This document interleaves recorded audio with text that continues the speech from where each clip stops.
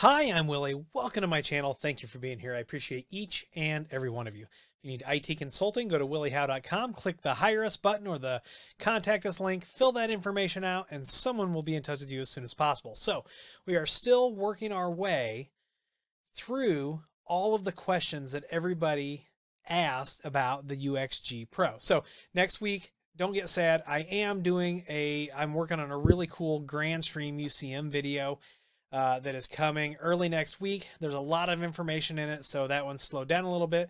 So in the meantime, I am answering these UXG questions because they need to be answered. And one of the top questions that I get is, we've got this piece of hardware that's got all these resources. What kind of routing can the UXG do? So the first thing you need to do is you need to remember what kind of tool, what kind of device this is. This is part of the UniFi ecosystem.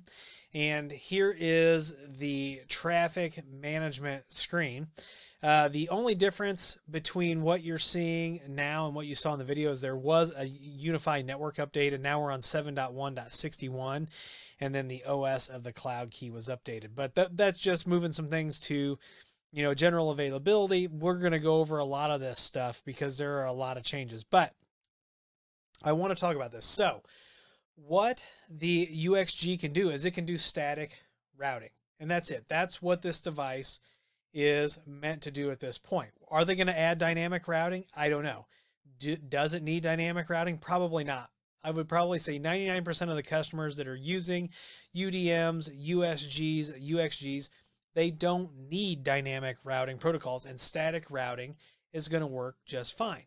So if you need OSPF or BGP or some other, dynamic routing protocol, you're going to look at edge routers, UISP routers, or you're going to look at some other appliance that can do it. OpenSense, pick a Linux distribution that can do dynamic routing. You're going to look at Juniper. You're going to look at Cisco.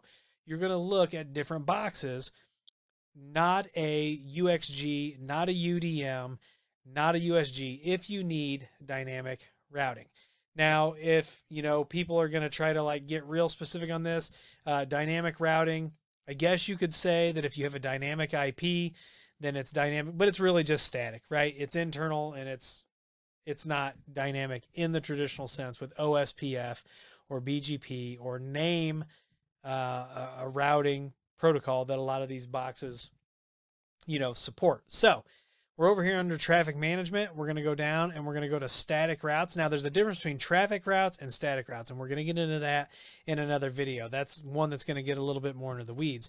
But right here, we can create a new static route, and we're either going to make it this gateway or we're going to select a layer 3 switch.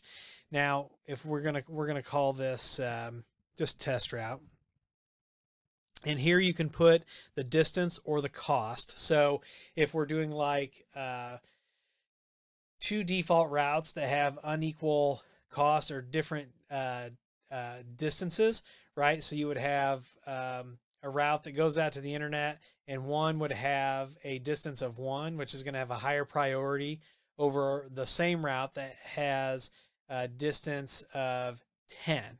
Or 250, right? So I can have different gateways, and if the one with the distance of 1 is unavailable, then I'm automatically going to start sending out of the one with 253, right? So it's a really cool way that you can do some default routing or some static routing that's kind of dynamic. Then your destination network. So we're going to say 1, and then this is how you denote going out to the internet, your default route.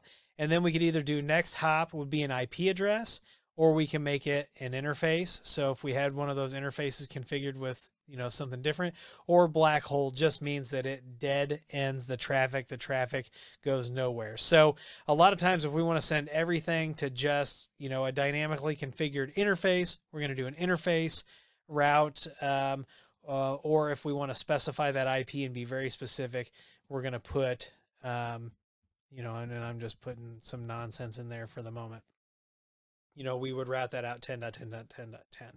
So we could do that. So that is the routing that the UXG does. And I am now a Ubiquiti affiliate. So if you'd like to buy a UXG, a cloud key, or anything like that, I'm going to leave affiliate links down below over to my UniFi store. And they are clearly marked as affiliate links. There's no, we're trying to follow all the FTC rules where if we're presenting you with a link, no matter where it's at, it should be clearly identified as an affiliate link, so there's no surprises there. And if you like this video, please give me a thumbs up, please subscribe, please comment and share, please follow me on Twitter and TikTok. Those links are down below. If you've got more questions about the UXG, ask those down below, because I am still compiling the list, and we are going to get through every single question that everyone asks about the UXG.